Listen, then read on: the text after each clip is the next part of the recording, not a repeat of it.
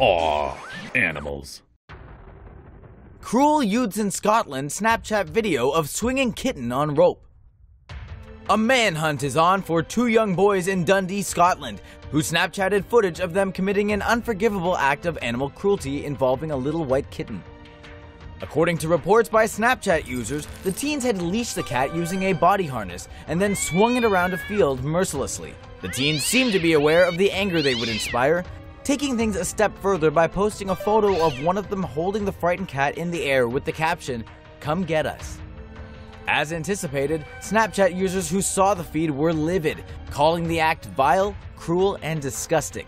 According to the latest reports on the story, a family member of one of the teens claims the whole thing is being blown out of proportion.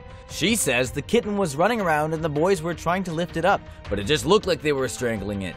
She insists the feline is healthy, fine, and not injured. The Scottish SPCA isn't taking this lightly though, and is investigating the situation to ensure the kitty's safety.